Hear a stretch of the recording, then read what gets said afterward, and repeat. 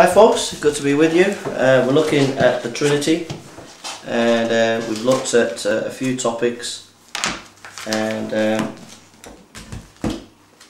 I want to now go on to this book,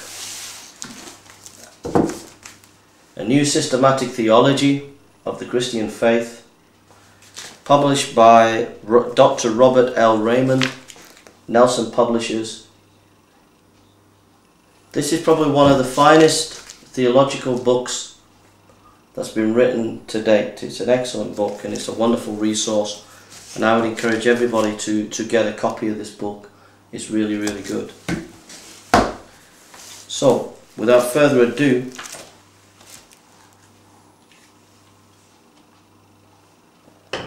we're going to look at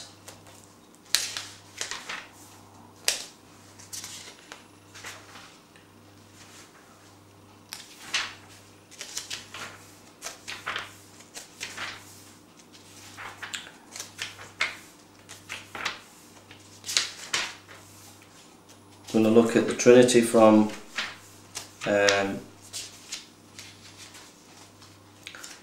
going to look at the Son's eternal pre-existence.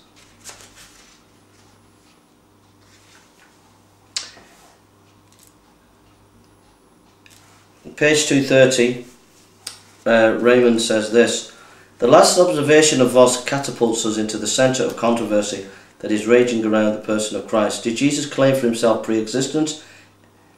And if so, in what sense? In the ontological sense, or in the ideal foreknown sense? The Gospel of John witnesses that Jesus claimed pre-existence.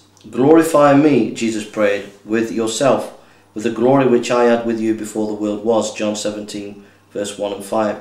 Indeed, with my glory which you have given me, because you loved me before the foundation of the world. John 17:24. This claim on Jesus' part to an external existence with his Father is not an aberration, for he speaks elsewhere, though in somewhat different terms, of the same pre-existence.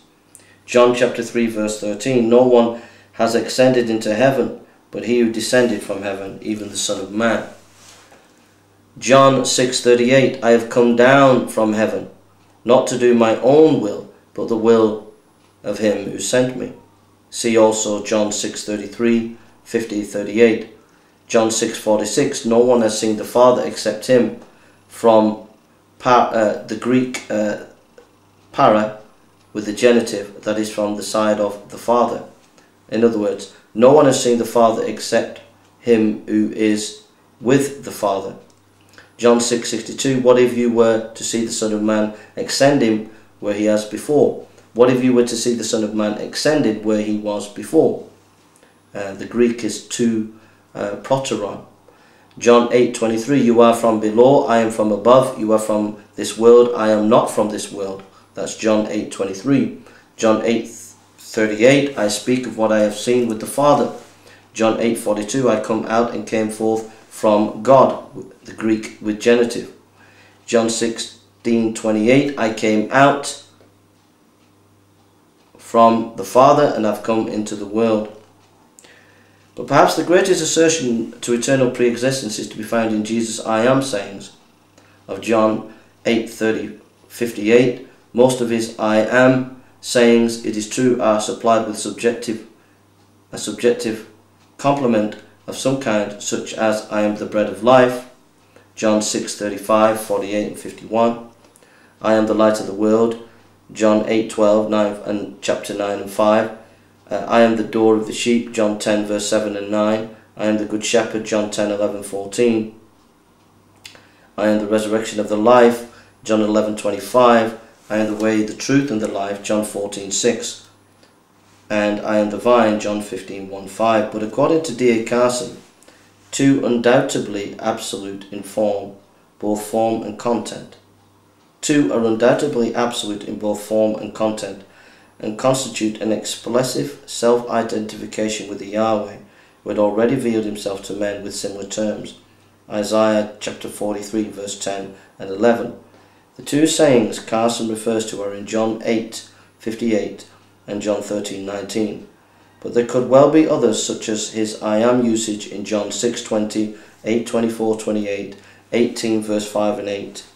In John 8:58, standing before men who regarded him as a demoniac, Jesus declared, "Before Abraham was, I am," invoking not only the term which Yahweh in the Old Testament had chosen as his own special term of self-identification, but claiming also a pre-existence before Abraham was, appropriately only to one possessed of the nature of Yahweh.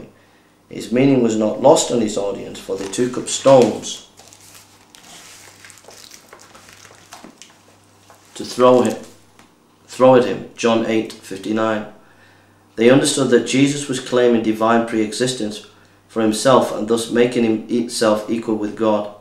In that case of his I am in John 3:19, Jesus himself explicated its implication for his unity with the Father and in turn his own Yahwistic identity when he declared in the following verse, "He who receives me who sent me."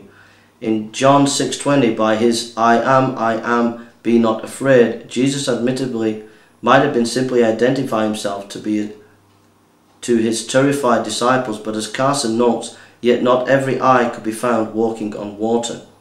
Then in John 8:24, following immediately as it does his declaration that he was from above and not of this world, Jesus I am in his statement, "If you do not believe that I am, you will die in your sins," surely carries with it divine implications.